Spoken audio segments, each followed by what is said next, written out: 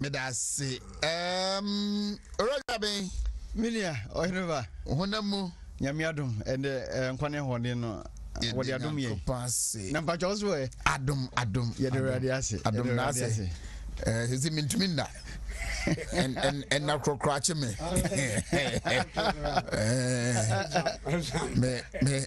Me lecture be catch me say. You mean interview a man for me you move phone so no. Say obura lecture ho if you man dey kono. Obey na near fi obi afa be jam nchen. No, so we jam nchen. Me trans of he na and so jam nchen. So what kind of ana me busa ne say me be ye a year recitina say I'm in pesca no too. The all ye ne dey em say the person chese be ba no. They say na rachi me mintimi na mitimi trans na dwon nyina de be china men kai hwe nyame no boafo adisuan sanity adisuan o hyase a ubesua ubonse won kai bibia okodi atosumien onkodi atosumien no ubonse na nyina de da na akwam aye dey pa eje ye normal because me fa den kan se mo aye dey pa anema eya sin so ye wan na fen sorry en sorry die onu asset question no o ka se en sorry na ka don go trans no ntwira onu ka se onima scheme na so o feel comfortable da say we asset it enti anema nyamenka ho very interesting nyamenka ho ebeyi honorable Dajekum my joy yeah apum to say nyame dom so ye ho ye e de nyankopon ase pa so e de ja say duru e kra yesu ka say je betumi a kama ne pare me we die nyame no bo afo say ebi orasio minta memena mayeni kan enhyasie free ECG4 ne tariffs ompese mu pejemu sanso na fuel no honkron ba just utilities are nesa this time in the midst of kania dundumi na ebia besusu say well yemfa and to kakra emra. I don't know how does it sank with our current status say ye besusu bibisa yo ohiba medasi me chia wati for ma chia oti kokoso ma chia ochimai me san chia me krumfo kwa bibrem kede constituency na ma chia enintia me chia o wa sisi fidasi ni ba hona me yere adwuma wo mu general hospital o nurse na open so mita etene kan ehunu ye fidie so baby obono homoden pa ti machia on pa se me de nyame ase so se ne medical me ehia on ohimba energy issues na ECG dia so adom dia bebom na sen dia kokoso no ibi nu kra proportion say e kam say ase de ye dum so nom ni ade no but etinye bi aba say enye dum so ECG ni Greek kofu onyina be chechim say enye dum so ne yeko because I said de enipa bi pese o mo drift ye na ye nyina ye bro pepepe and so eno de entisa we ye ntimi nyesa comparative analysis ni say e dum so a ese de etwamu bra na omampani John Mama ati akonwa so no ohimba se sia no de me Greco ni di ECG fo am ati ase se eye ade a omo ye na ye nkanea no ene anyina mo ahode abegina abrane meni wo mo ya adwene pa ni mmom no de mesre se in the process of se omo pese omo de omma nkanea no ebegina abrane na economic expansion num ni ade so hwe factories a na adodankwa ekufu ado adaroma ye buebue no wo ma so chese ye pesu aso ni ye mensin so yi na sese ye ntimi ama energy no anyina brane a anhwe yi a eno no na che say yakọ kosikọ no gina kwanti ase be high pa economy no intimi expand said the eseno. In fact enra kwa said anopay say in the news item bi mite na wo mu interview asafo market cool store operators no wo ho ana what they were saying no na ye nyina chopa na ye pa say yes say omo minfa say nyuma bi ewo emfidie no ho say de be ya ebegina brania ye no omo ya dwen pa but in the midst of doing that no say ye hu mo kan say the cost benefit analysis no omo ye ni say de be ya saying kofo eniema into they were pleading say do enye dum swasem but say e ade also betumi de timetable bi ana calendar bi aba say de be ya e betumi term bia no ni adai ho so na we plan on the basis of sa calendar no omudi aban say eno enye adwembo enye asem a me feel say so omudi kwadwendwim na so omoye de saman a e be boa yem pa say ye be to kane mu ana ye nto kane mu no yesre ni nyina no aya na ewo economic implications ye sikasem o manu nyina sikasem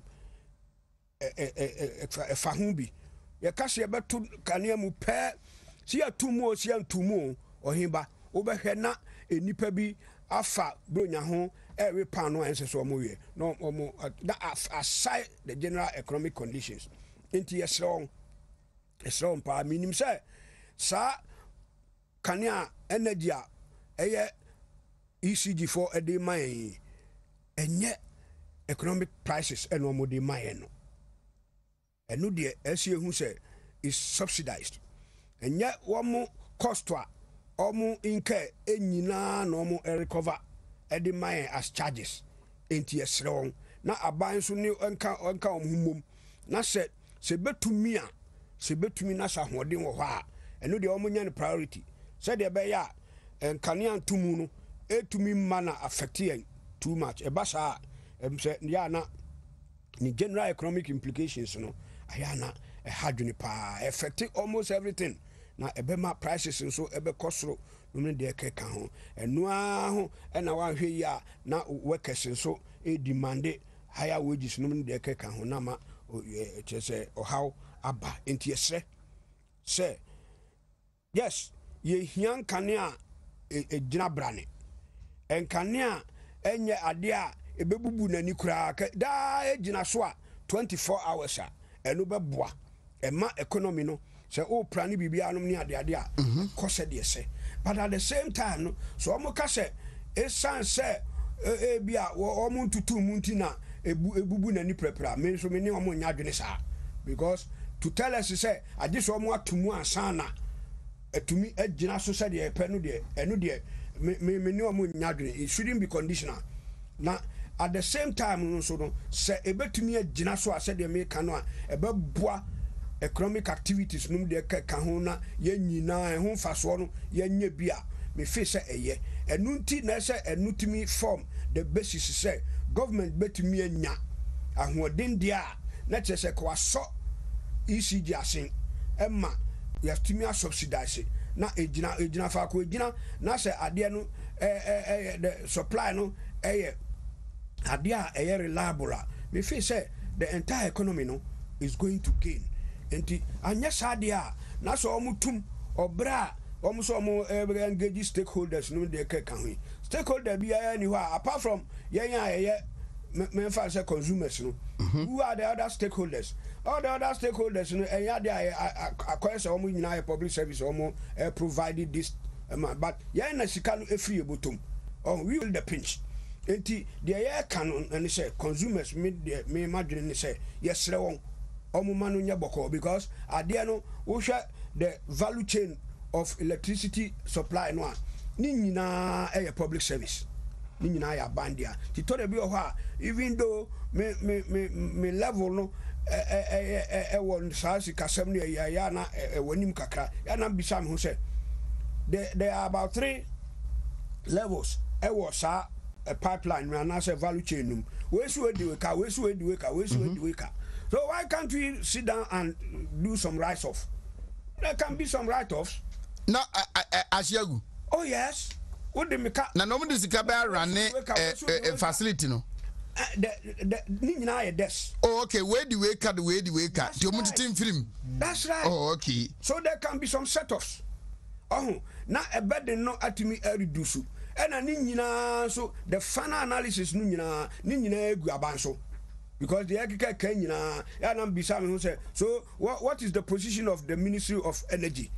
as far as supply of electricity in Ghana are concerned? Edaya Ministry Yakika Kenya Sabi Napo and Asemi we are Ekuuniso. Etinu Yasra say all the parties no stakeholders no Eshiamu Mushiandi or Mushia in the interest of the common man in Ghana. Nti yesrewom say omu behia mu a omu hia na ye de ye main objective any say nkania no begina so na omu a edi ye economic activities, social activities, everything we just say u kase u list ya u nwe obia kania de obia percent e begina so 24 hours na odi aye de oye o person odi ye na asumdwe so aba ye fie mu ene enwumam ene de ye keke ka ho nyina sisi ya o hey say the free pe asem na to ye because ye mpene sa entino that is the objective for ye nyina ye pese ye Greek ne ECG ne all other stakeholders no ye be achieve. They should work towards that. Now say here say aban so mo asen aban yesre on so mo asen na politically no so no we ni say yeti dum so bia e wo Ghana ha biem eno de 8 mi ma whatever the proportion no e beba no unim say people are ready say person blown out of proportion na ye nyina ye bro pepepe and no ne say at all times no ye pese ya avoid ye say they be ya enu that level na me nin say be do that level enu hompo ne epian ya ko we ne be do but nyame pemu say be do enti yesre aban and all the stakeholders especially the providers omu nyanto boase mayen na say e kabia no mbebo a omu momodin say ombe push bia mayen kura no a it should be something at the level near very affordable na enkofo entimi anka say na say what say omu ka say enipa bi as started ka say oh say kania no a aban so de cheye no ye so osanje na de ote so yeah. And even at a point in time I came here to say we have to attack that idea no enipa bi ede to try to mark my friend said communication marketing or mu try to no as you who say they have a plan as you are attacking headlong etinu de air can say and kania de ehia yesre aban stakeholders meeting no omu nyina obi enkobi na they should try as much as possible say young consumers they will protect that interest bearing in mind they say sika a free able to move no ehun especially businesses see the cost of business no are high it is a base almost anton kania mu a and also ebema businesses cost no increase let us say ni nyina no the round ebe kwa ni say ni nyina be affect the whole economy badly it is all right aben I never babintiwe yo meda wase na memfa sa kwan so na menchia wona ehwe yen emanwumre nyina titu wona wafiji asia so na menka ne se ECG proposal and ECG for the aba se enka eyomnko apedia enka eba yemfa ne se prices are yitua for electricity no yentum kakra emema wom na omo de reason tia omo pese yentum ma wom no omo kan se so power supplier as I say emitimi gina so if we say ba power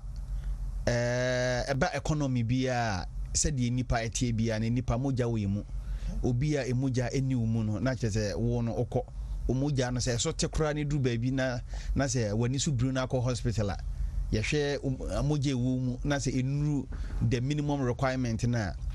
ahona no ye bo moja ye di nso si uso and I say ye some mujani bisi so said ye be at least ubenya the minimum level no sa pepepe ne ba se economy bie mu aye run ewo ewiase bie mu a ansa na dwumadie be koso na ye ka se economy wo ho no economy ni hia hoɔden te sɛ de nipa hia hoɔden no na eba economy ahoɔden a economy ni wo sɛ de be ya ebetimi di akɔ no akɔ nanim no ɛyɛ anyinam kanea energy no na boa sɛ de be ya economy bia be move nti no country a energy ɛyɛ power in our case light yenya ɛde yɛ nnwuma na enyina so no eduru hɔ pa na kyɛ sɛ nnwuma ɛsɛ sɛ ɛkɔ so no wonya ne sɛ ɛkɔ so saa na ɛno na obebusa sɛ ɛne ɛdeɛ bɛn ne kɔtwe saa ɔhaw no ɛde ba sɛ ɛkɔ ne kɔduru baabi a ebi a ɔman no emu no ɔmo ni enyinam ahoɔden a ɔmo yɛ ɔmo nnwuma ɛne ɔmo wɔ mfie no ɔmo betimi de aduom dwuma ma na yɛ yie no ebetimi aba sɛ ebere bi a etwa mu no nhwɛhan bi ɛkɔ so ɛma yɛtena a ɛhɔ no mo ɛhwɛ ya ɛma de bia yɛsi dan nkrɔfo ɔtwe kanea ɛde kɔ mo efie na sɛ yɛamfa nyinam ahoɔden bi ambɛka ho a ebeduru baabi no bo sɛ wunya ɛno no ɛwɔ hɔ no mo a ebere bi atwa mu no na ɛbɛto yɛn a na yɛmfa ɛkwan a yɛbɛfa so a yɛbɛnya energy ni bi ɛde aka deɛ yɛwɔ hɔ dada no ho no na ɛno no ani hɔ sɛ esi aso deɛ obi anya rehyɛ mu sɛ ɛnya no bi na aba abɛto yɛn na emom efiri sɛ ɔman Ghana enya independent ye chance ye nankane ye de akuko nkrokro so na ohwe high tension ahodo a esi baabi mebre a ade a ye friend maintenance no abusuafo enko so entesi ade omo ye no ye se eye maintenance work na ekoso a se de be ya minu mienu kane akro ye yi a yesu se begina so amayen no after the maintenance no na atimi aba begina so ade amayen tie no na akwakofa saa we nyina de aba no is it not a reason they have been given to us sankania dunduma oh ye nsiesie adwumadie enti no sɛ de betima so moyie tina edundum no ye wie a bibia bɛkɔ acha ya bosumi nsia afe na bi ye sɛ hunu bi Kwame John kra de ekɔ bosumi mfie bɛ na anesa and it's not the reason that they have been given to us nanso so no ekwa na problem no asa unity meda wase a reason a yɛmfa ne sɛ ɔmo aka na die ntiama we yɛ soronko na na mpɛsɛm kyerɛkyerɛ mu no unse ohwɛ yewura John Dramani Mahama de ne so nya na yɛ shortfall na yɛn ahoɔden na ankasa na yɛnya saa anyinam ahoɔden na ankasa engineers ase yɛ pɛ ekwan bi so a yɛde be generate the additional one no ɛno na sɛ esi ane de afiri hɔ no mo na de ɔmo yɛ sɛ esi a no ɛyɛ sɛ transmission lines a yɛmfa sɛ carry energy na ɛma yɛn no ɛno na sɛ esi ɔmo ɛsesa no na yɛansesa no a yɛbɛtena ase a na afɛ de agye agukura hwan na ɛnkɔ maintenance enipa kɔ maintenance ɛbra bɛkɔ hospital yakɔ check up sɛ yakɔ akɔrɛ sɛ biribi atechema ɛwɔ yɛn widie mu ana yɛn kaa yɛ titi mu yɛ de maintenance a nanso so no ei sɛ wote kaa mu ana sɛ hyɛ wobɔne na do kaa maintenance na ɛda na yɛnwia ma wo a ɛhɔ na wobɛhunu sɛ sɛ kaa na wotim no na ɛho fa na ɛmfa so wɔ so paa saa pɛpɛpɛ na nkanea yi ɛteɛ sɛ yɛanyɛ maintenance no na afei de kɔgye gumburo a ɛbɛha yɛn na ɔhaw no mu no ɛna sɛsia no ECG foɔ de omo ensere ne yese enka omo nya ntumu a se de be ya enema omo sesa ne nyina ye course enti no ye hwe niema e ma ye to de edinkan no e be te se o hwe Ghana cedi no ene dollar no ahom no eno no adi ntumu de ba se si a o hwe ba bia Ghana cedi ne namo a enye sa reason no enu nti na ma sa ntumu we aba inflation so se bia enema bo akokosoro ntentamu a eno so de ba se si a enye eno a ena wo de no no eto nchen so a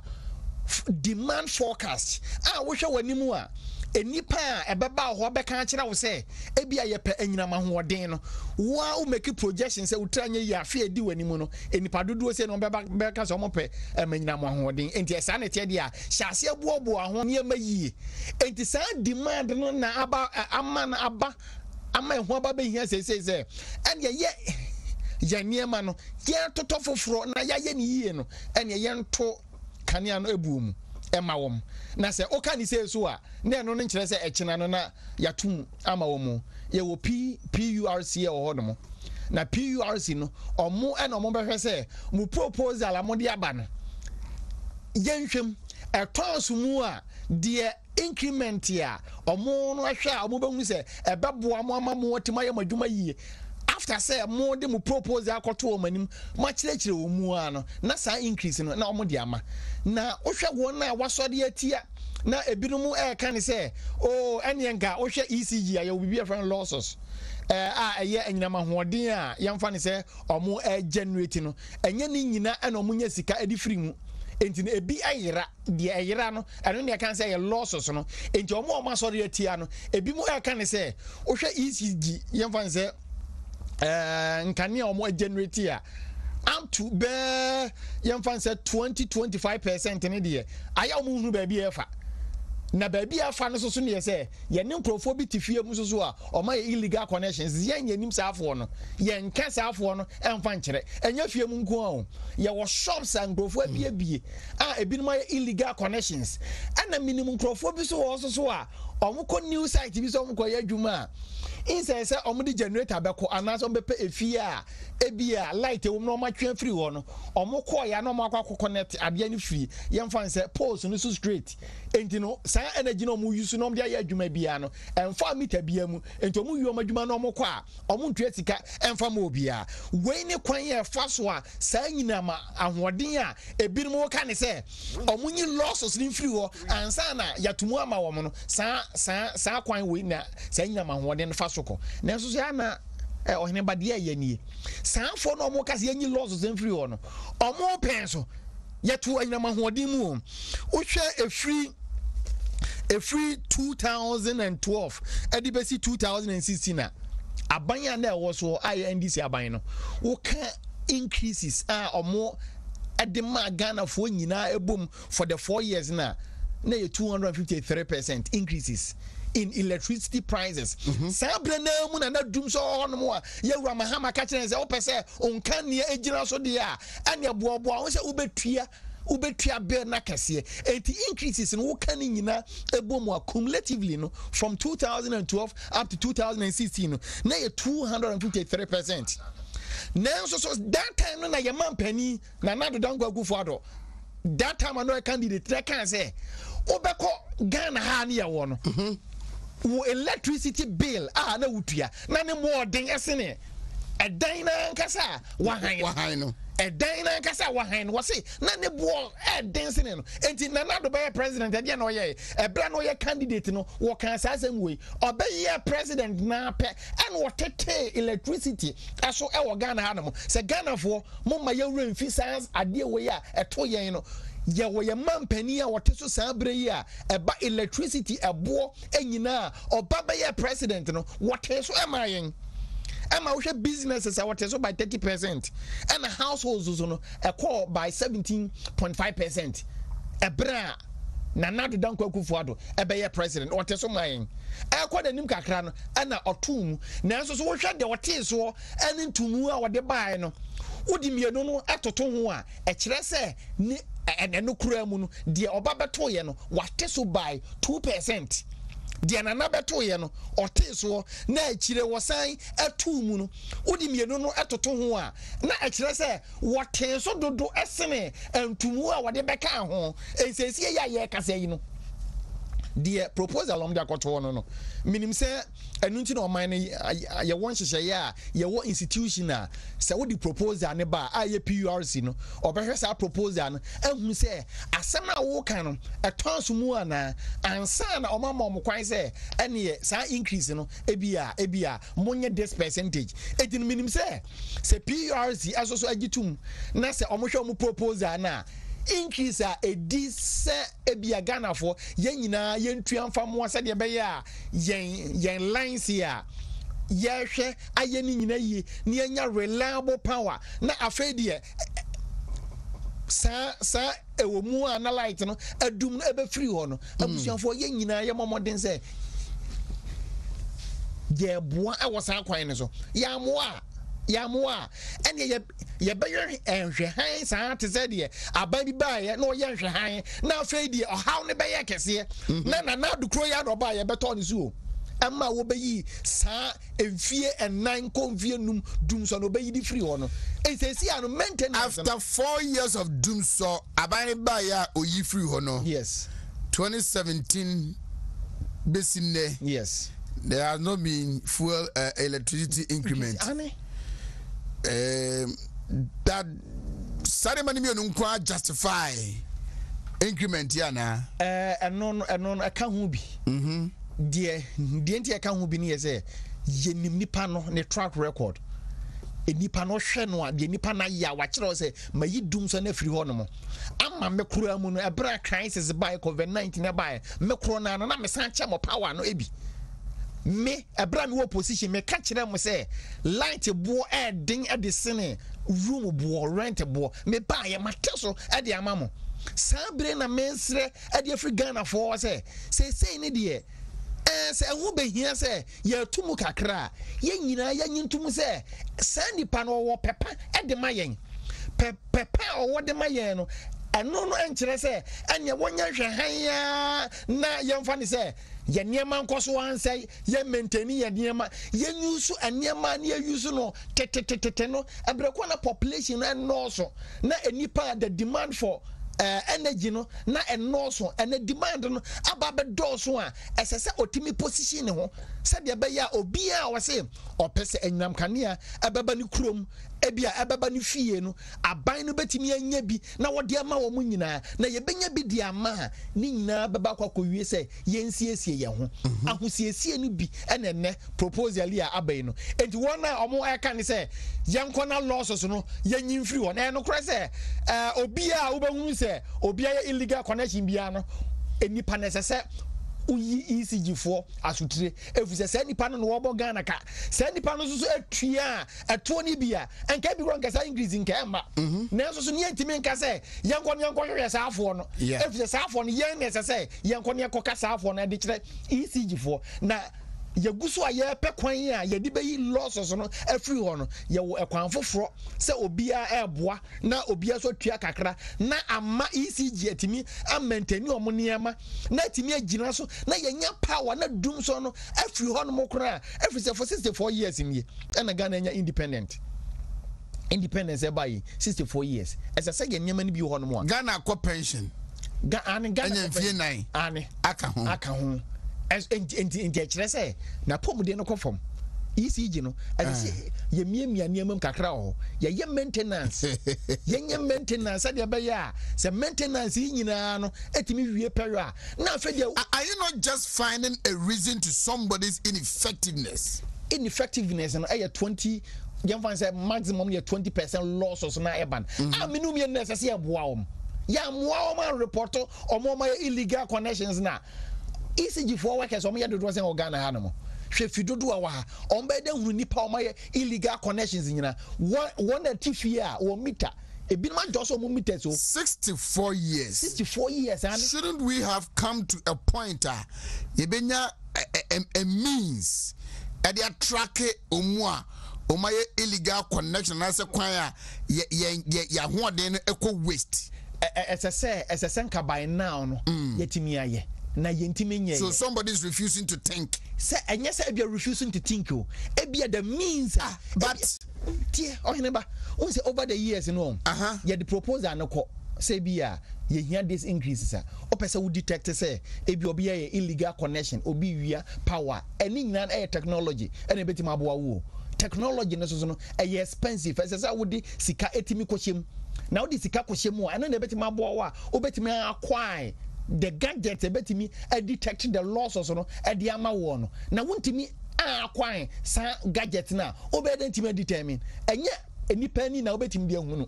say bia losses no bia when ewia say wonya gadget ne dia ene say obi na be wado no betia ona so say nipa we owia nkane o say nipa so be bo wa amane a wonni equipment abetimi de detect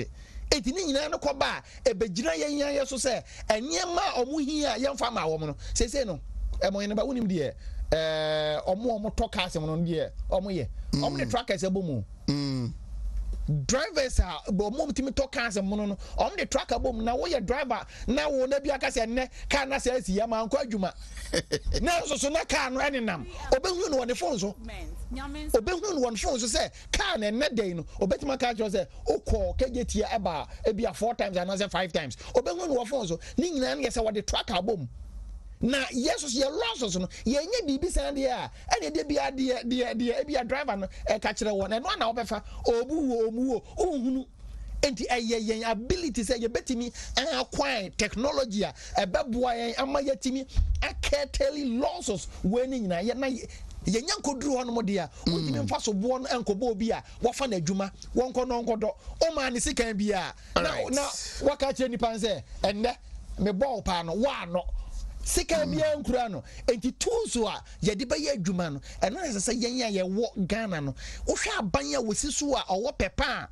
wotin kania bo so mayen wodi bi enche yen na ekoduru ba bi ono aka se ebia mommo se de baye a metimi aye niema yi a yenye sa nipa ni se ani obi aba ono wahu ya mobosa otutum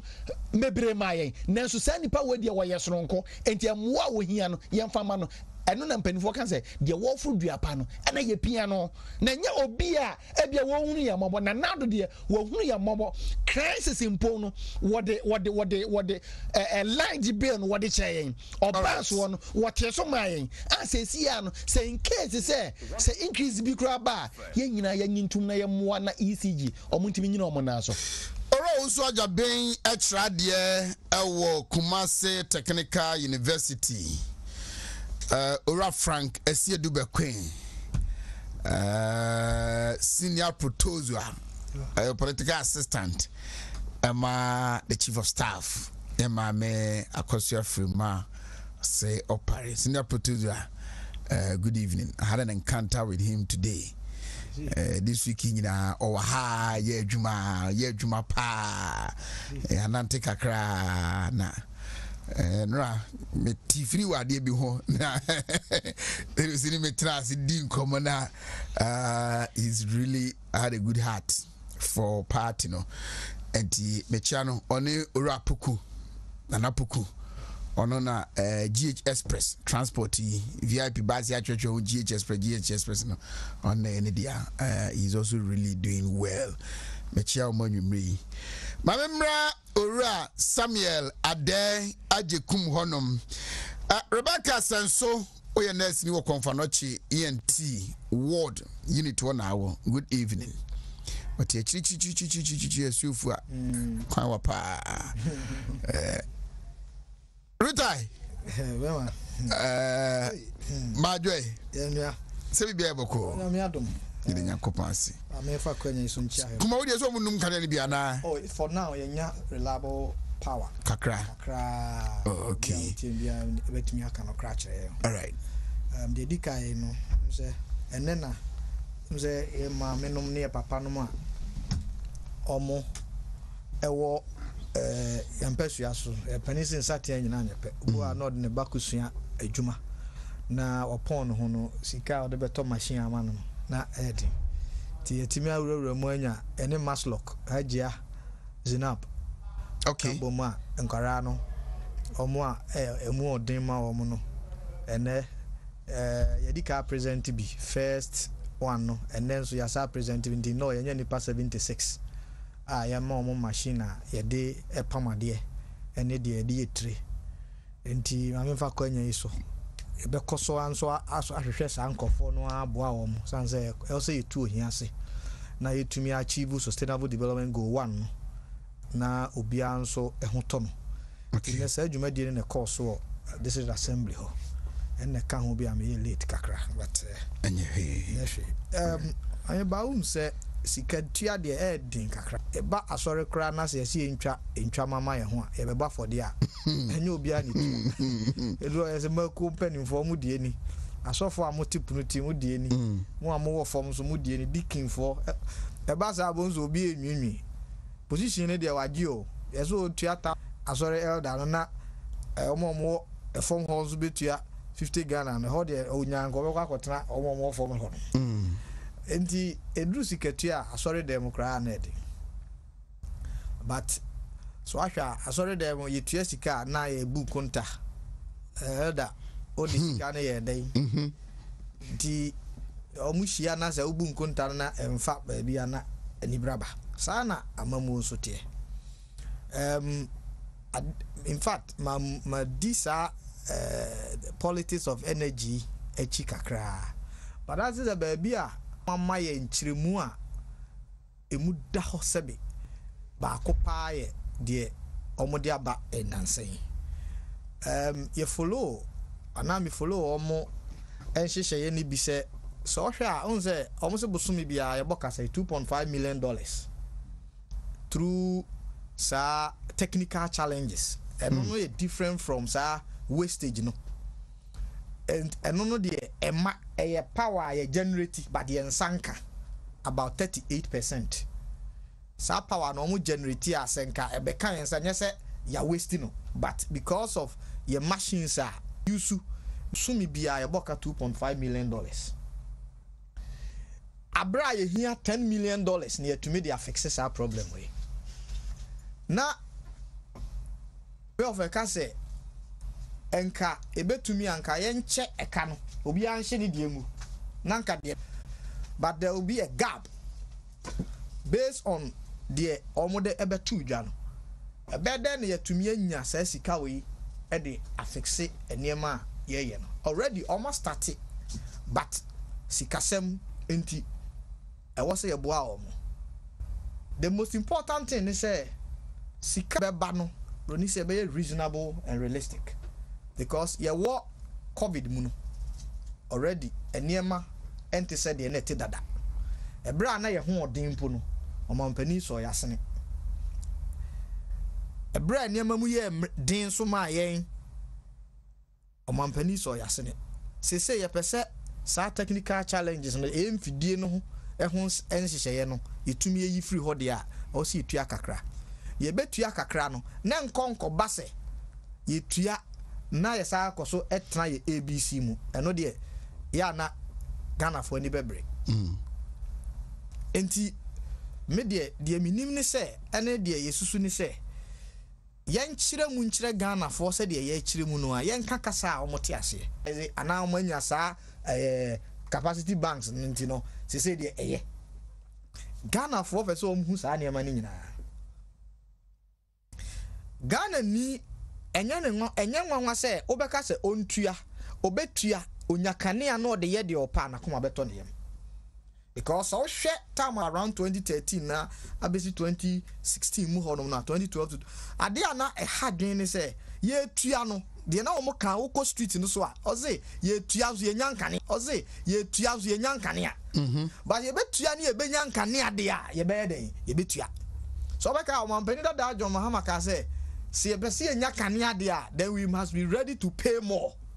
And ye yenye krado se ebetua dodo na Ghana fo tua dodo enso na yenya kanea kopim so mampani na na do ba ya se na menua Jamaica ode mfidie no na so mu pagya o mu mfidie no but e wo se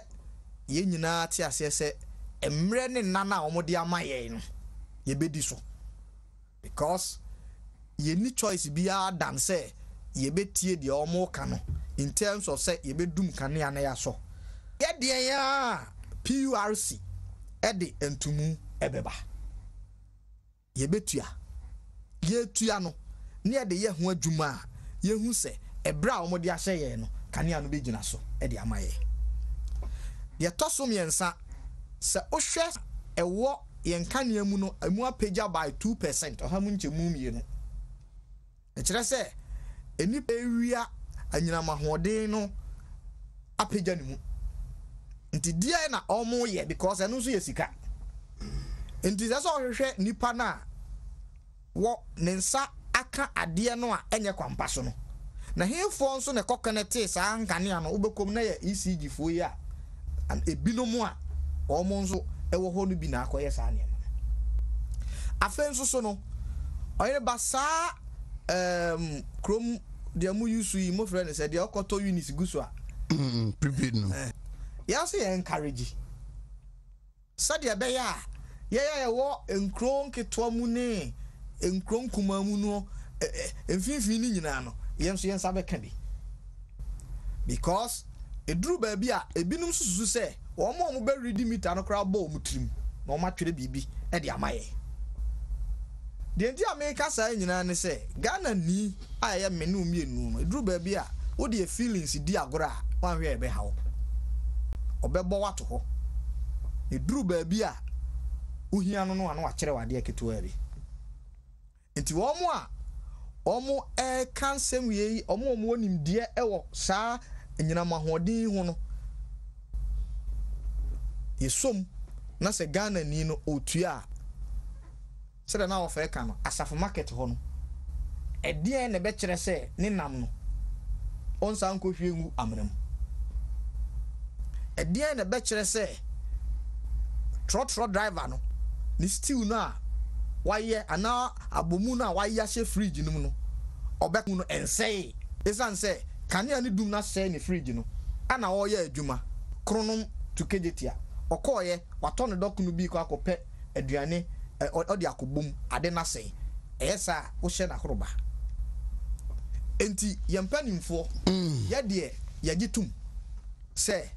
de amodi abai Muslim 944 emu 250 pen na ye adwuma enti rejabe eche se de se na say ona motin konta de asay no musumu hia $10 million mo ba beje free ho ye betua ahodaso be na mo de maye ebre be e na ye ho beto ye PURC mo ne ECG ni Grico omo de ntumo mo ne omo ntena se yi na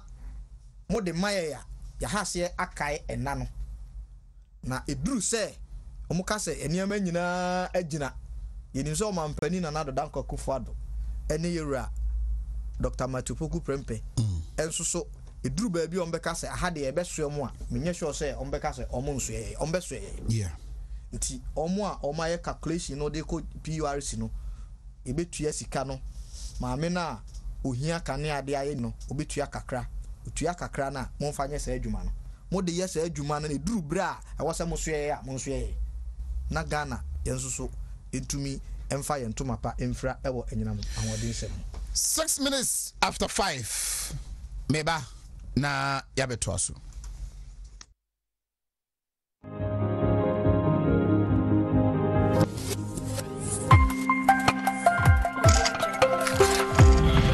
21st clinic a sciatica expert 21st clinic ye ho ne dia bibiduro esan yare wo ba ya yo lab test na wie no ye be ye o massage bi a wo ba wi asokra wo nya bi da ye wi de wato machine so ne dia bibiduro ne dia wo no enti wo to ase ho no enti ne wo ho no esane fa wo sirem wananse wo nantu nyina fa wo nanso ho nyina no sa ehun teche mape nurse wo die mia ye fra ne sciatica na wo mo ye expert e wo Ghana ha no 21st clinic ye wo more than 10 branches e wo Ghana ha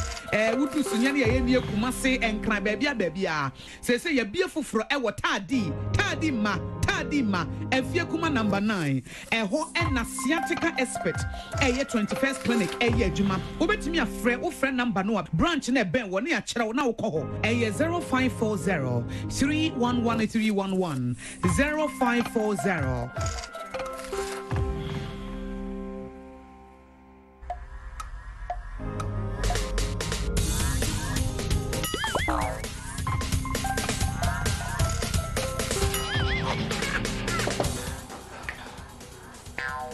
Michael, we support the new system. Yeah, Mama, Mike. But you are Tony. Let's not go be able to go when you have it. Me ko ko to my boost your phone in new system. Hey, what's a Michael t-shirt? My t-shirt. Me come back the fan kai no. Me t-shirt to go mama. Boss, champion, Mr. Willie one. Okay. Michael, I'm supporting a new system. And your well-being. FICO 20 is not suitable for children under 12 years of age, pregnant women, and lactating mothers. A quality product from Joey Herbal Center. This advertisement has been vetted and approved by the FDA.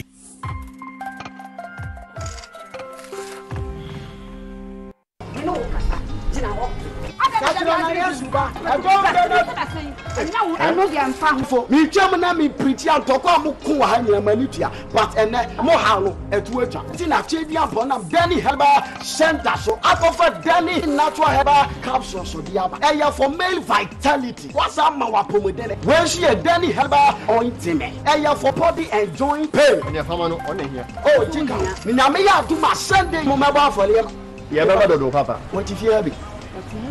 ene ya mo ha na me aso jodi na mi nim me amedi ho adase mo dani ma menya malaria no dani ma heba mixer eno ene boa me eno de malaria dura no wo so wa yade na wonim me sa me ho yade wie no na me timi ndidi timi je dani to eno ana mo manum atos woni ha wo be didi na mo mesrew anumre me family to me fasting Danny Herbal product wa pomodin ho hia ye FDA ahyehyɛ saa edwadie yi nkrato yi mu agye atomisi Ujina ho makraman account abra bada wonje ena dwen pa herbal clinic entumi nsa wo ma yare abetran so ku specialist herbal doctors papa bi ena wo adwen pa herbal clinic wo ye funyare aduro bi ho no 5 minutes ebeko sesia say ye prostate stroke fibroid tisiare awo na wo pe akwada bi awie pa herbal clinic ya wo be soro dwon na tisisia edumpem yare pa wunya accident ana wo ye be ma ya ahodin new be ma no mu aisen kuma adwen pa betete te amana suwo pim tissue massage any laboratory services papa bi card gia eye 50 Ghana cedis pe enuro buanya de Accra o wachimota akwetema Obanesdi asonda Kumase Fumeswa Alaji Seria Junction and Savoma to Achiri Akwamu Road Fred 0244 725276 and 055 4438 440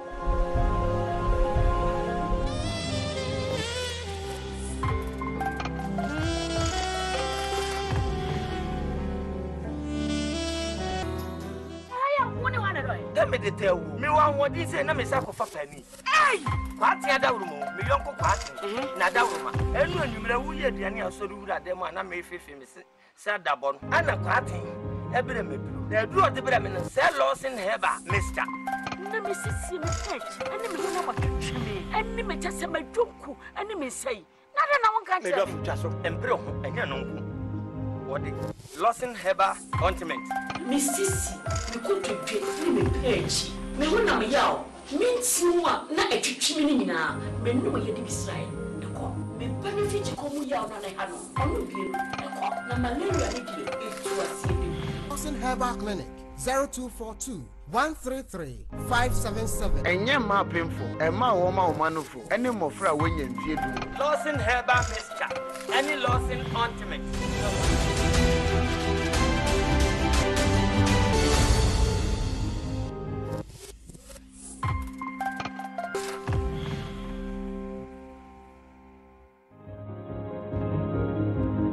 Herbal company essay or the drum you know aba a city capsules and immune booster between says you need pediano am one then wa pom dinner SCP asita now what me at show you and watching mom we jumaden drivers are more driving for long hours muso amutana say eche mom we jumaden ma minimum minu ma wo central market race course bantumajum makwala madata ane empotama hodo no modie a city ointment unya bi na ode srasra ade be chino na tumi say yes bibia hihye ye na watumi asore akọ nyuma so ewa onkeka sonkoso kra kuma say apidank heba Mr. ba BT Royal Freddy Men's blazer rokwam takrade AA Mensa Eastern Region Tony K Eminent Afi Gapson Pharmacy 50505 767425 and afi 0209 682836 Lashibi Shalom Sport I Bank Community 19 Junction Wall and I be who City Herbal Company 21st Clinic expert in South Africa of yawo awetiro ni peduanum enkanka efiri sisi na kwesi wunase wo form honom no uberum L21st Clinic no mabo etu ase e the amount 21st Clinic laboratory and scan services massage and machine treatment omu special canteen home okosunyane techimo and gos research and attack radia ubewum kumase de ehia overseas Alpha Radio achiwo ana be womu na okọ Dome Market ewon kra heavy do building in chan honoma 0540311311 0540311311 edroni de ba kope and one vehicle 20 is the ultimate booster.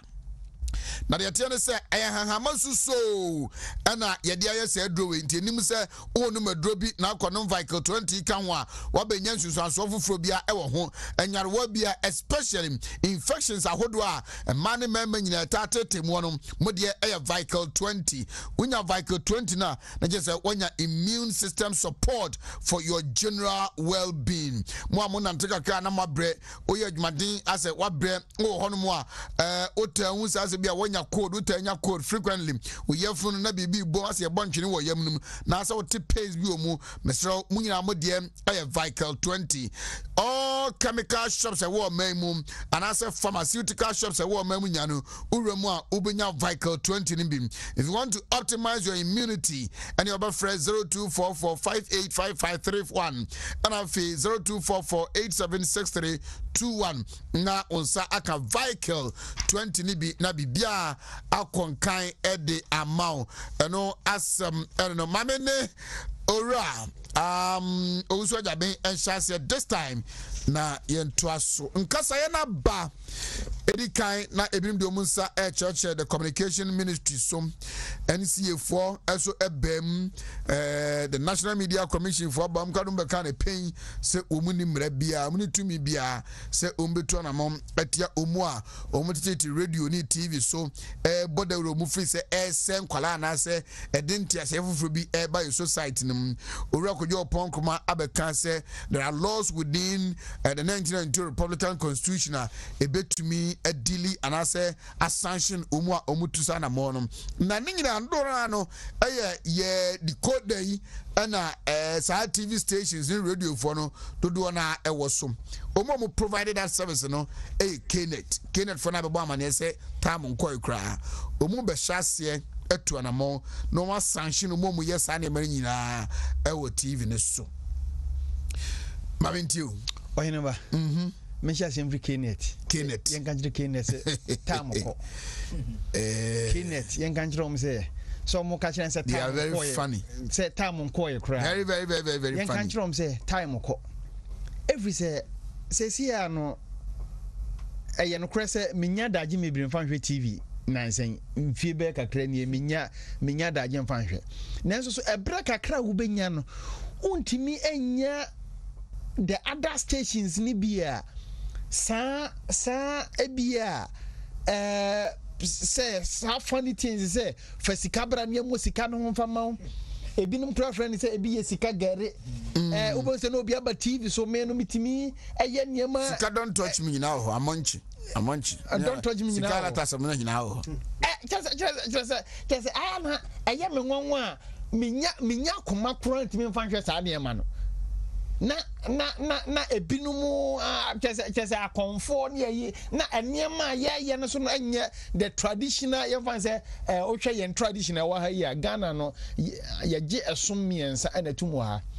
ye o Kristo sumo ho ye o nkramo sumo ho ene ye wo ye nananom de ya akonfo de no so ho no mo na so se si ye mu no em se de Kristo kan ye se ye fan say emre kwa wie ye a ubenya asofo bi enye asofo pa ye fan say omo aba no usha every religion ayibia no ebi so akwakopi mu ho yeso so ya ma ho kwan de me eye me ya no ya ma ho kwan a amasane man ekoso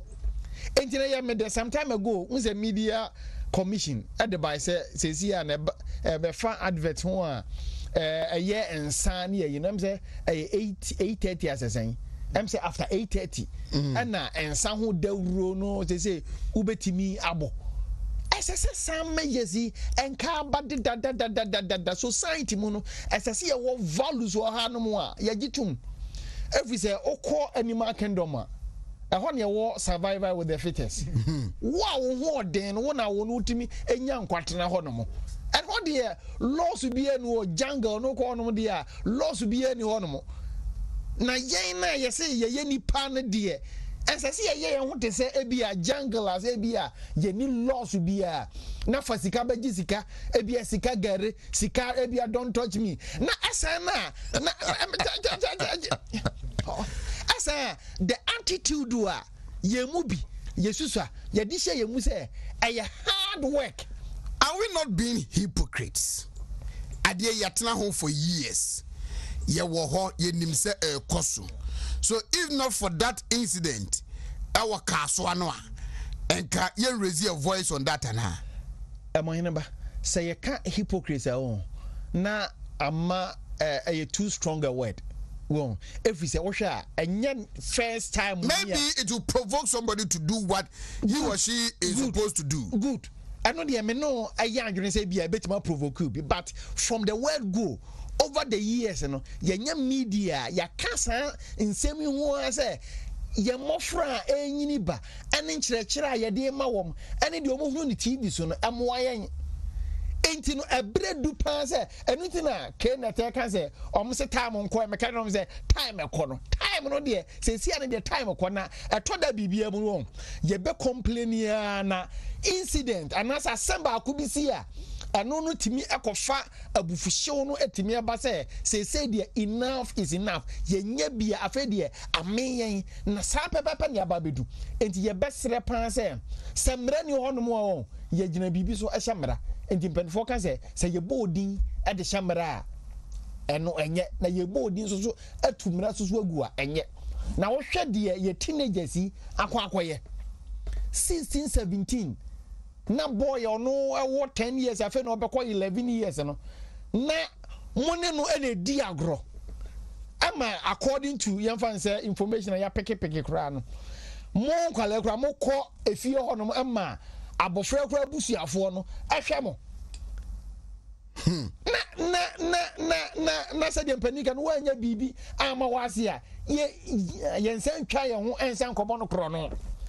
na efie a ye yo papa wo mu no wo pe boni adi no efie wo no wasa akwa wura enye boni bia keke na godi o se bia kom do na akwa wi ade na bibio e ba nipa kum no wasa wura fie wo se e hoda mo se akokum asa akokum nipa na eno nge mu se won se ntete ye ben eno na wo hwe de o maka eye saa TV hwe ye omo no akohu obi se ono oye obi a mu no obetima aboa se wodi nipa pass ba enti omo so nipa part a ombenya dia kone se so omomukum this young boy no de ekopeska na sika na dia be na obenya dia frimu enti se ne die ye besere pan se asase ye embra ede ma ye media no na embra ne ye a ense se ekoye wengo an yemfa adam measures bi eso enka ho kire se entity bia emwa ya mofra no asase ye yini nyina adifiri ho anya san a mofra eba danche omo no mu eba bekura yen danche a obusa ho se ene na Ghana no yen danche na won ye this is the 4 years nanso enema ye de enhye yen amamu omo no mu ye danche omo ba be di oman nanim no na ya ma bibia koye sika edimo ma hwe ni ye se asembia ba ne yeka bibia mu no yamma sika sem no enkonkodi yanim na no de awura ye ba bia se ba yen politics mu a yamma sika di yanim ekoyen so de mu a yamma sika adi yanim ye society no ba bia wo be fa bia yamma sika adi yanim enchepi omo a SHS omampanin po se ye free so omunkoyi posting kura enkrofo epe eno no ohene ba akwakoye sika yama bibia koye sika ana ye de te omamu hanom ye ne sande a abusuafo eniema ede beba ne ebi enie enti se de mpani kan se dua enyawo abewo wani no wo se yensene anu nemom ye tuase ye dua ne nyawo abewo wani yensan kwasena no ama ne nya fiafia na se wo wani awonentam na mom no se ye tuase na ye tuase de a ane emra no se se emra no ye hyemra no ne emra no emu ye den etiquette for omo se enchaya ye mom ntiase se ba bia ba beduru ne de ache ubie also TV now person move from one station to another station no ama won sakura anya ha bibia beba kotoso no anya honku yana ya to dey so oh ohwe anwuma nkrofo bo ohene ba anwuma nkrofo bo na yesi ye video clip na the way omo esa ohene ba nye asase ye ma ye musicians ni na atiase se anyema omo ye no omo yema edema society no na ye wo amofra so ayetete omom omo ntimi mmondwom se na wo ye clip na etinu mi hu clip a oba enimu da na nyese oba so a decently ebia what dress ya onyini hu anwumu abaini obia clip bia wo ye bia sa nyema ya ne kofa ba na ya sheda a portrait nyema se cheza wonde se bia se woni sika dia na cheza wono obunya nipa kura sa nyema we ye nyema emwae entiema abofra na eba ni nyina no na dwene abaye ni sika nko anti no ekwan bone na unya obi susu a wo san kura agege wom so se fa sika se bra na yama we homa wa hwe yama sika ni bre aba be wura yamofra ni mu sika ni bre na doso enti ye wo maburu bi wo no mu a omo de no omo anfa nko ebia spiritual level to say we mu ye no hwe won na etwitwa my bet no mama nka nisa ebia this bet eye sika wo pen ntamu a sika ni bre ni no ubo so no mugusu no mo ye bo aya boni ayi na ye twitwa bet ne sa eto mo twitwa bet ni nyina eye sika ni bre ni bi no Kwame de Nkra Junior Kofi Nto Frank Jomo Peter Ice-T Ima Kwame Fred ena yompo omu di adwuma mu hanom wifi internet nyina twabet omu di adwuma mu internet nyina twabet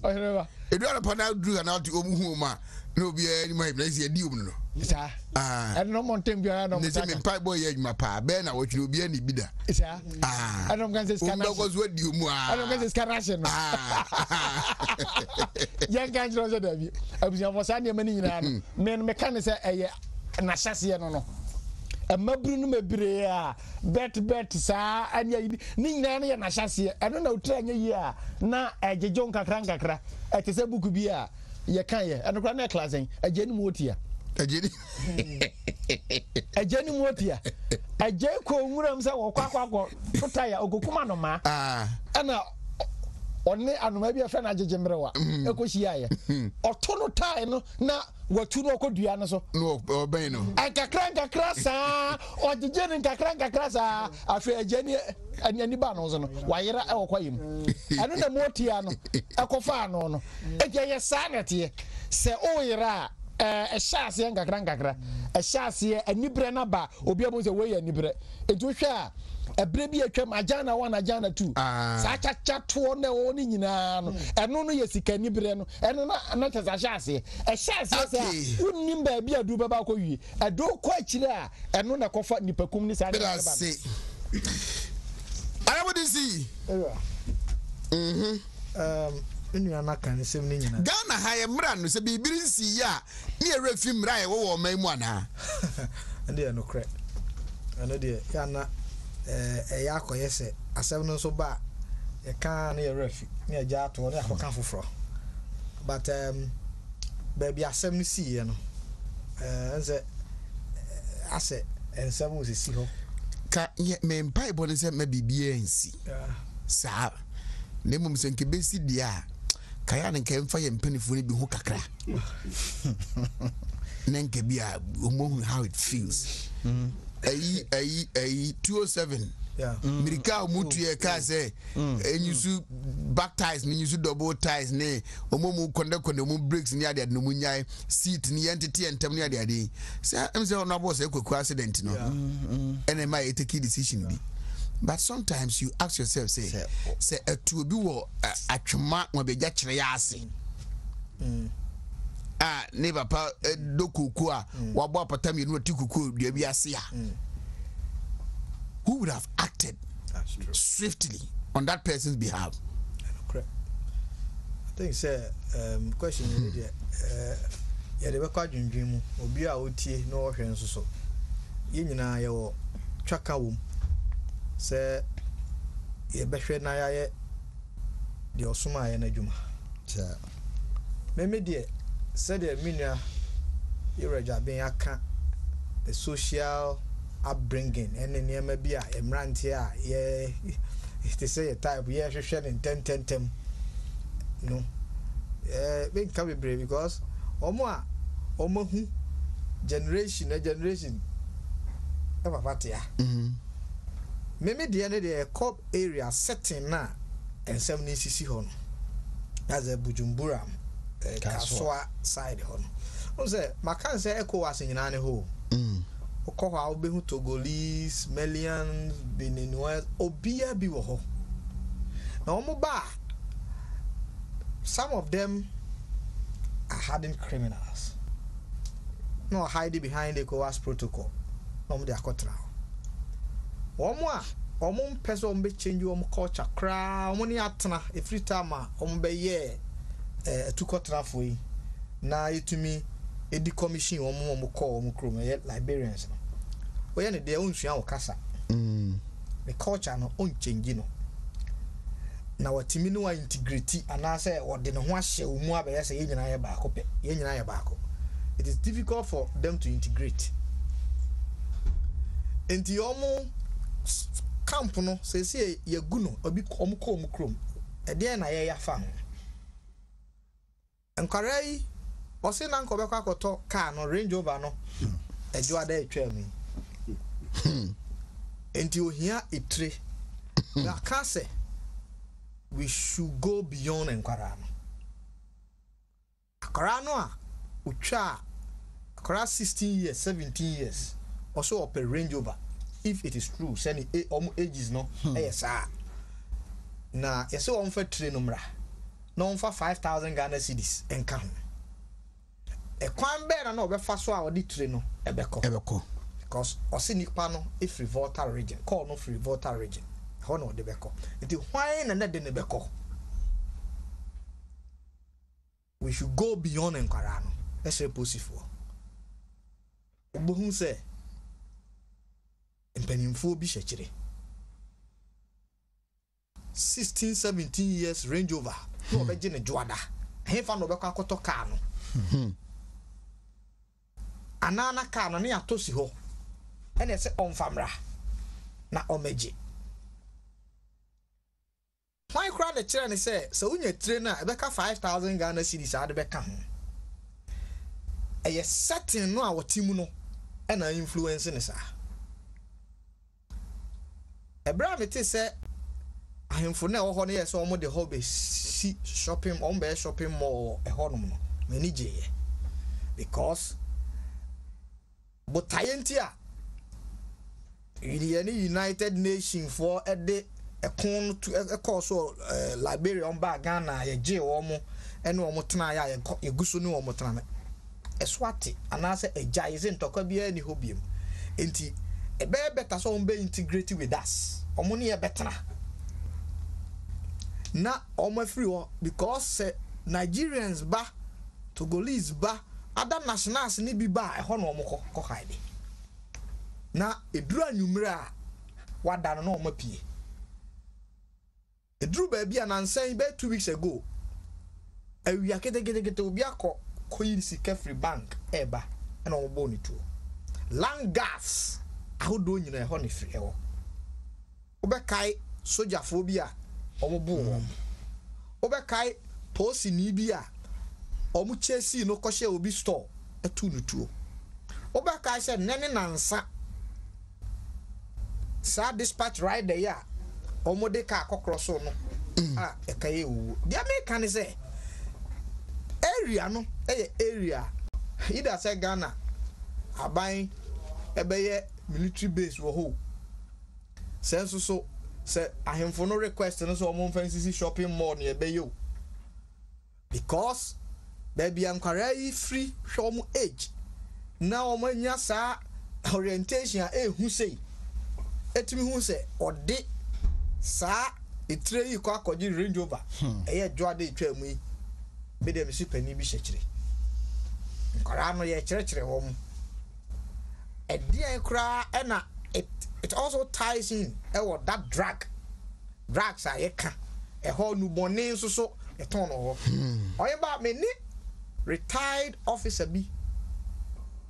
edi nkɔmɔ ɛbra 70 you know, to get his perspective also a lot of report about that area I was say yɛhwɛ ne yɛka ho asɛm bi na yɛkɔ gather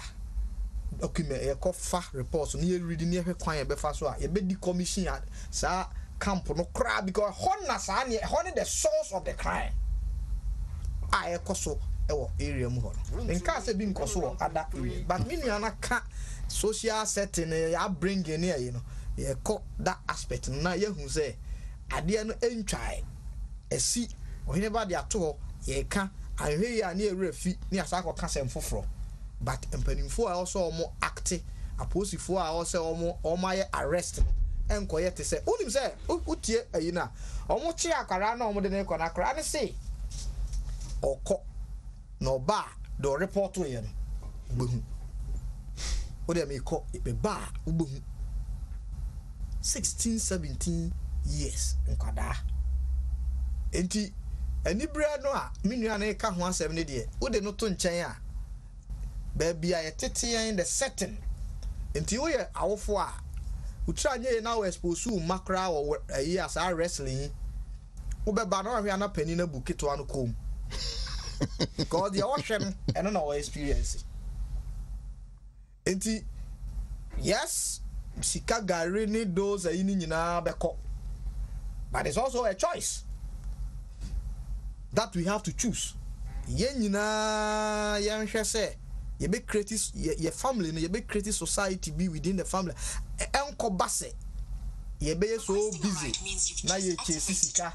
you ko dwem, ebi ya beba nyumre, ni ya TV among kara, ya sani ya mano dia, ya hini ya heneba. Utra nye ya obeba no na obano wasei. Enti ya mesre ma mene papa no ma omutie ye say it goes beyond ya ko Sunday school. Asori ni sani ya mano. Yen hwe enkwara no yen hu omu yie because yawofo no bebre ni mo ma yie omu ni mo ma ni yie se nkwara ya bie amakwan a omu wo fie akwara no hyedem o hyedem hwede ya ekoso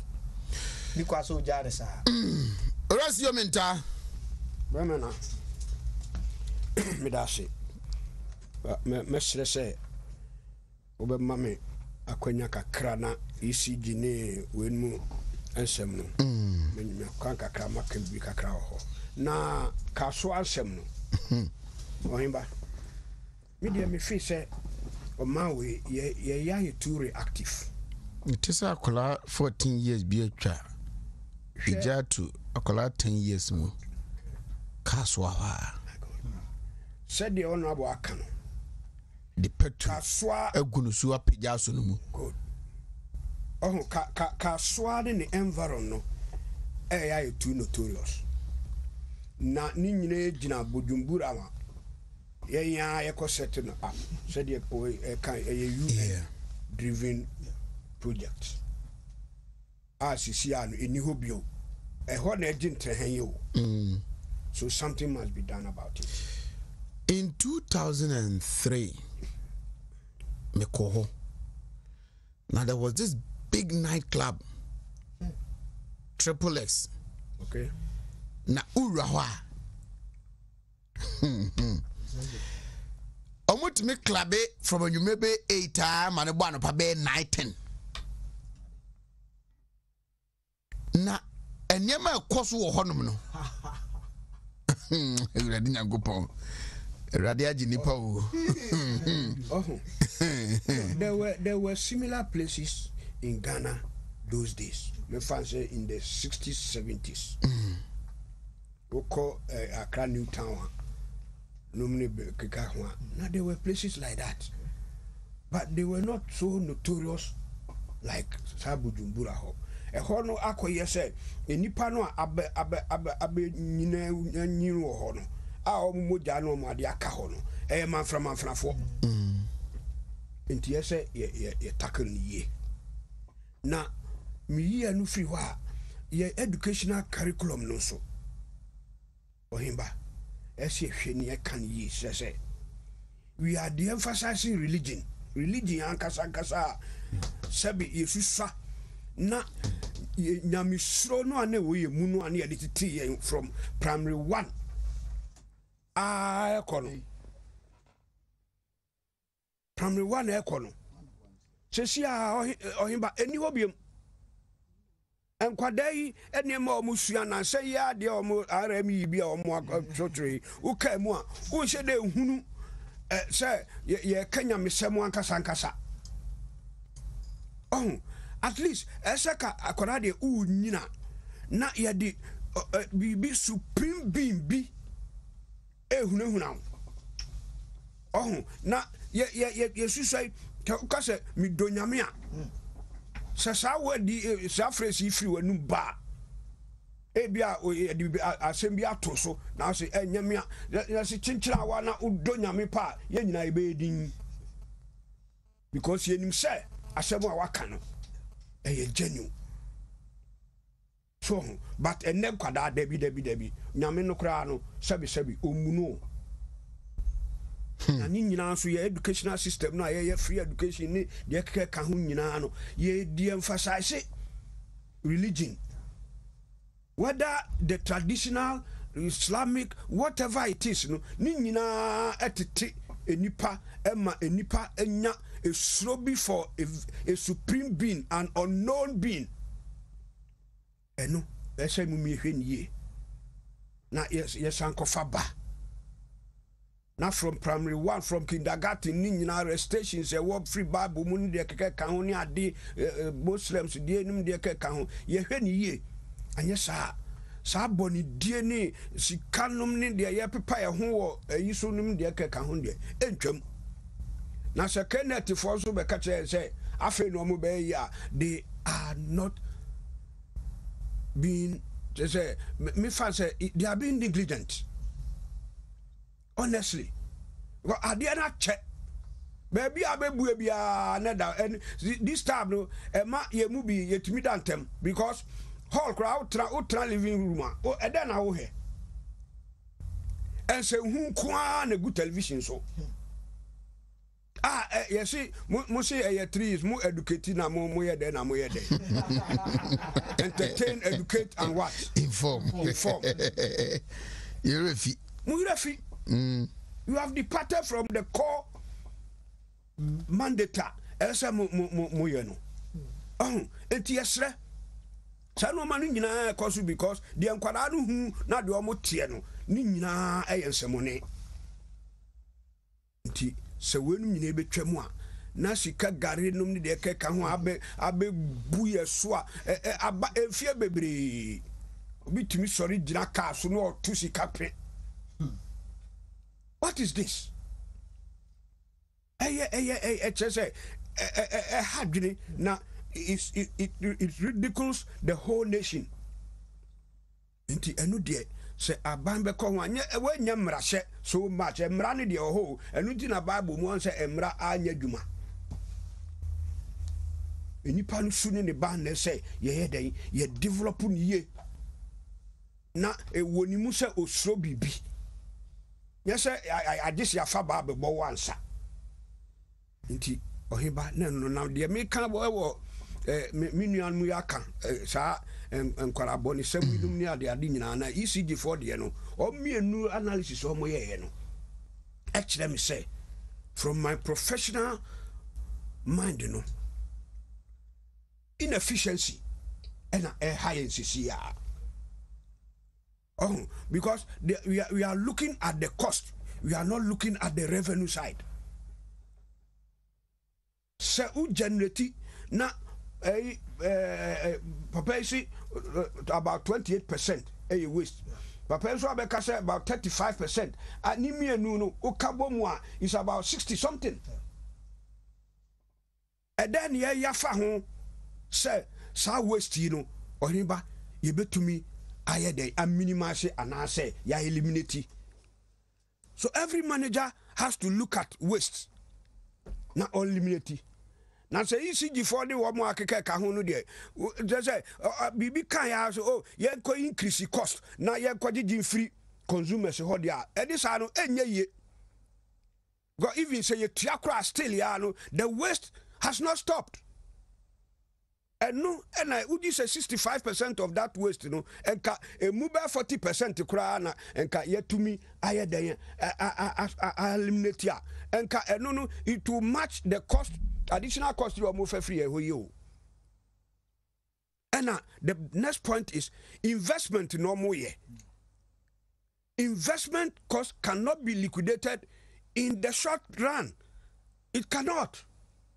Because Niama Mokotu Tabo, Mokotu Tabo, the 10 million.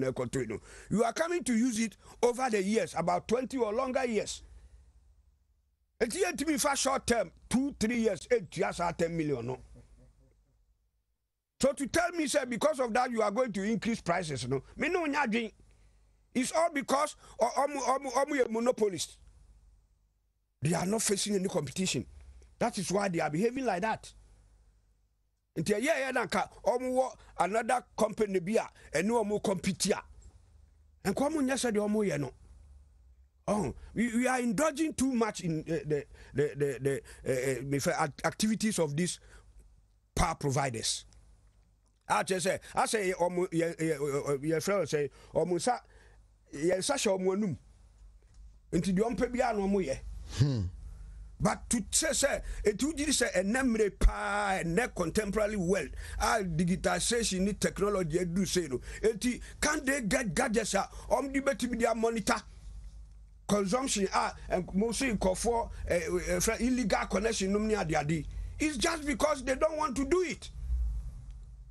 Adentia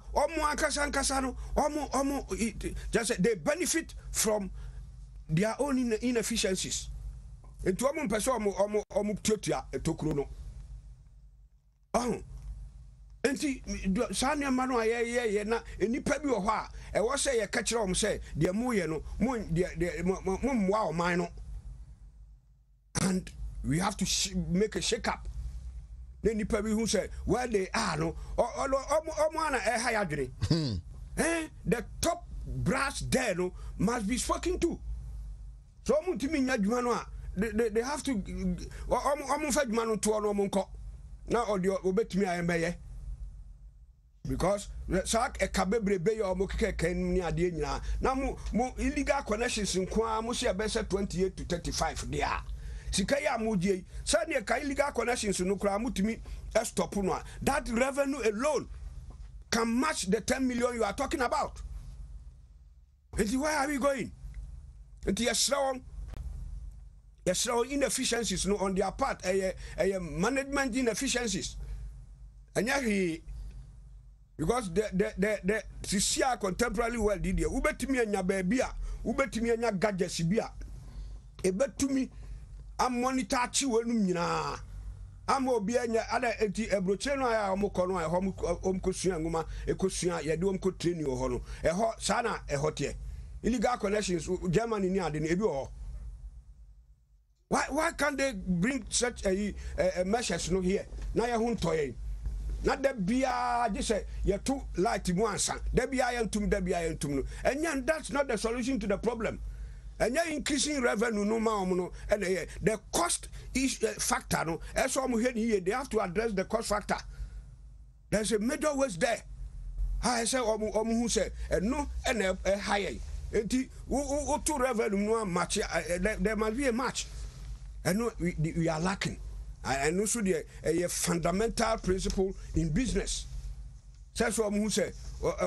every businessman must try to minimize cost. Oh, now mo de tebi amba digiska still ya na ye nyina sisi we are all skeptical. Sika no cry to amamo anhwe ya still ya no. Na the performance ebe say you not just your treska hu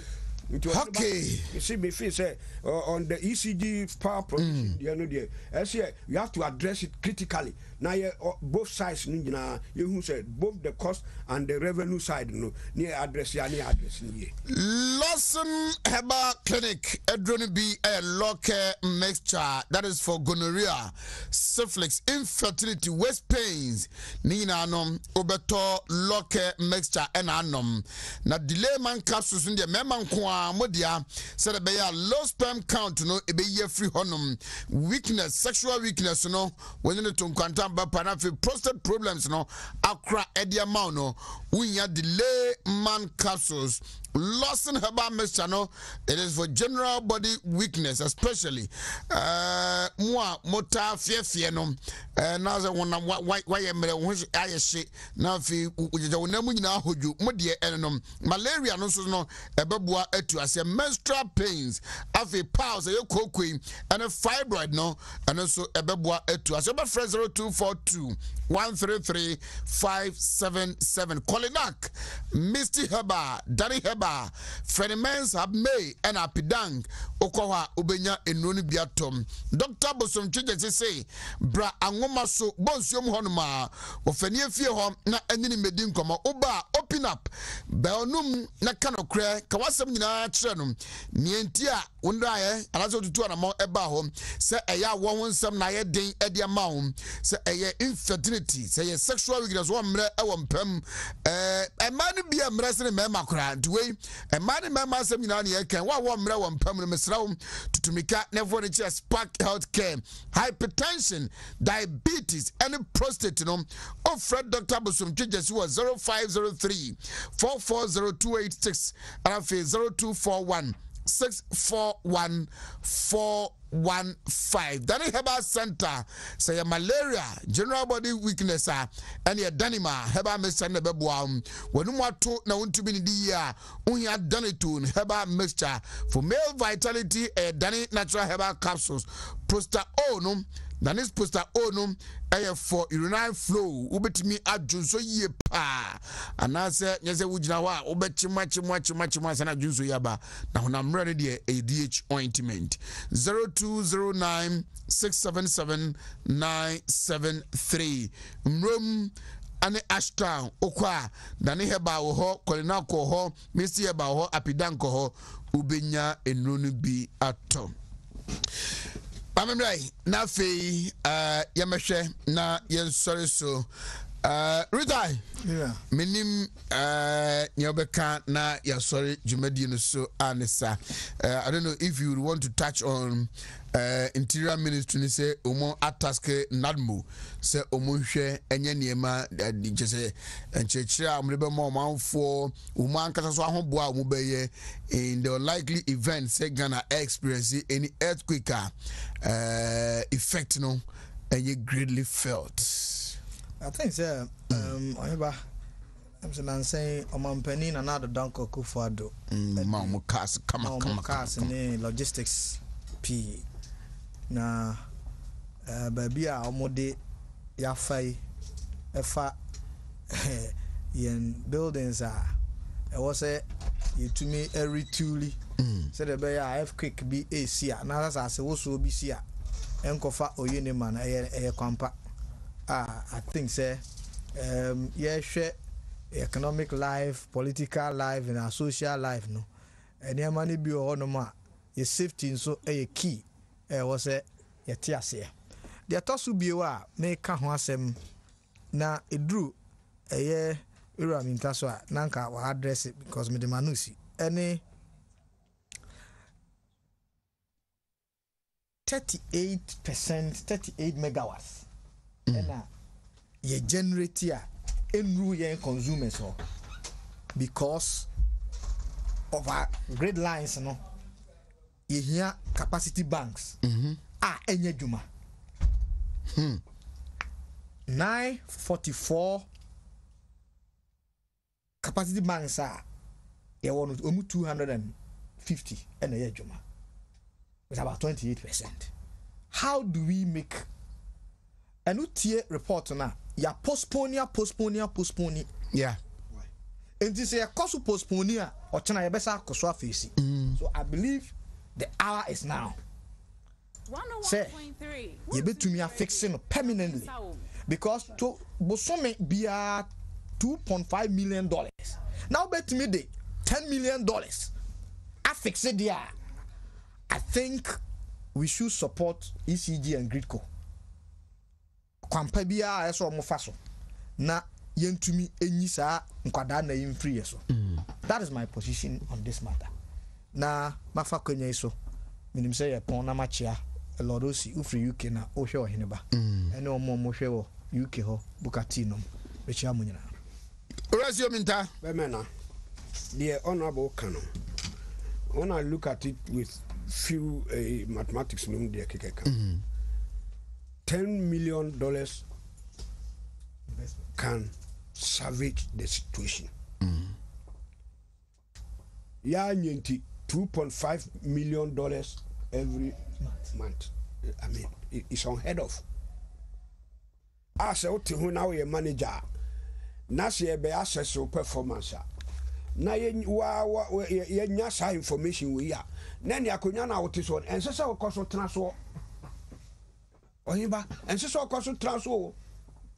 because 10 million can solve the situation. What boka is just because sir be a 2.5 no any physical influence enti obi be fi say be a eno enye waste enye cost you could have saved it enti eno na me ka say e wade amene ne adwen pa immediately we should find money for that. But finding money for that does not mean say say omo ye den omo a transfer sa cost no consumers within the shortest possible time. Investment cost which must be spread over years. Because idea about ye boka sa 10 million no and ye find say other incidental costs be so about the confirm be say 15 million kra na kosi akosi abrane dia. Then it does not mean say move to 2 na ye sa 15 million no ye the 2 years ate e ho na media me ni wa mo nyadwen no because we can spread it. Bank kra ko bo be sia yetimi spread it. It won't kase immediately ya womo die sika no nyina ma it will impact badly on the economy. So but almost spreading na say etimi ya the economy can soak it ye nhunu ni impact no so much me futu am de ma ECG for no Roger bin Amohinba nada wase na yamampani na adodankwa akufu ado ya beda nase na ya ka kire ni se obeye president mfie 9 ye no eniema waye dia ma oman no baby a oman no na oman na duru a kire se oman na bun kotodwa a kire se obi a yeku no na wabun kotodwa a kire se akwa se tuo se sikanyo ya de tu ni minimum no wababa ye emagenkwa amayen ntuhwe ne ani suade hunu ene ekwan a wode oman no efa so a abedu edeyi a ekire obi a emfie enan a esan edi anim no yebetima hwe niema kese anim entimi anyam nwanwa kura se ohwe nadmo donation anase cancer wode koma nadmo na se sia no earthquake we always Ghana debia yeka ye trauma BBC ansana ye tunwa na mo ye trauma BBC ndiane no yaka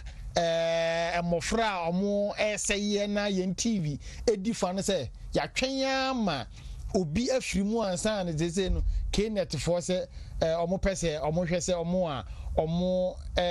anamuntu onye papa na omo close omo TV channels no ye mampani die sesi a na niema no wantwen se Africa bi mrawo sesi a no ma chance a omo ehwe means a obi nkase bibisa emra na bibisa eba so die a na ya bobo ye ho asie eno ne the kind of leadership sesi a ye mampani wode mayen enti no se unyo mampani bi a wodwene ehwe kan sei na ne demonstration ne niema waye over the 4 years our buy nyina chere say wo ye enema kase na wo de agya wo gini din sao man pani se na busuafo ye nyina ye nta nachi etoda enema ebia ebeba no enye ni nyina na ede se de pani ka no sika ye de ye se te se hwinu munwi wa wuchu hwinu munwi atim se ya yie sa papa na wo yisika etie efise sika no engugu fom sika no eni dua so na bia wa forate ayadwumaden a obebran na sa na sika na ba na so nya sika no na se ukwa akotua na ode ama aban enye obi ada eti se de sika tua emesitie no nanso so wo aban a wo de ma no a wonim se emfa so de eyeden ya wo benya bi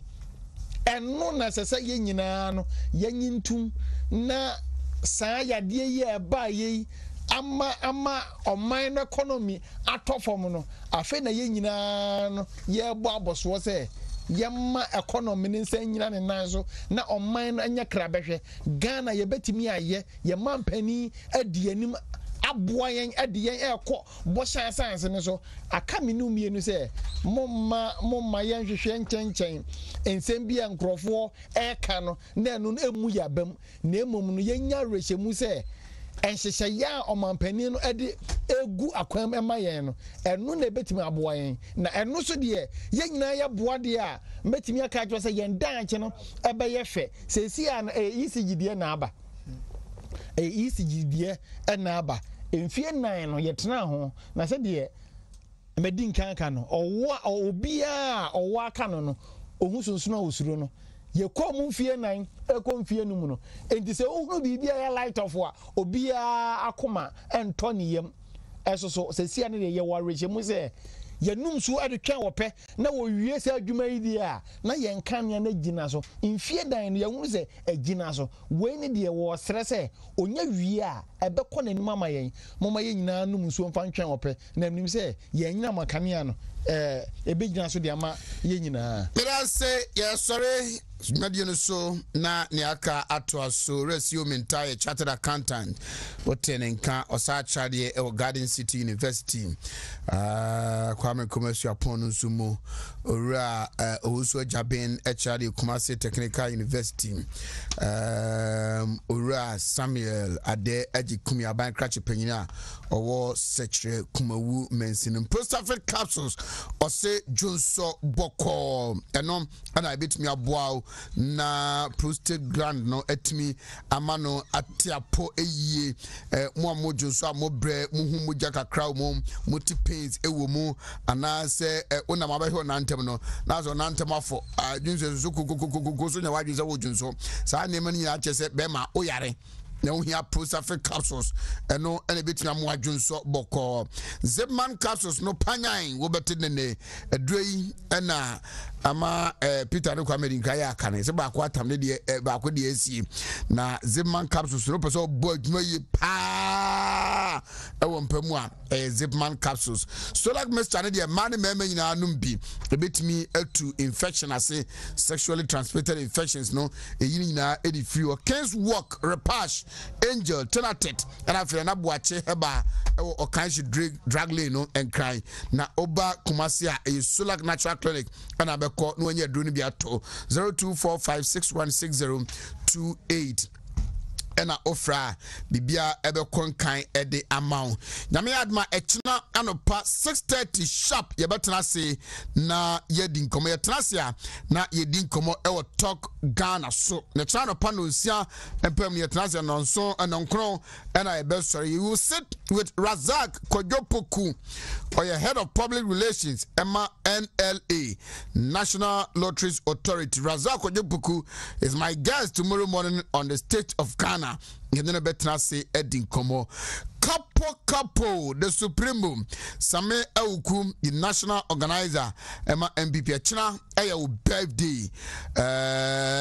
Capo good evening. Nakopon ka ho echna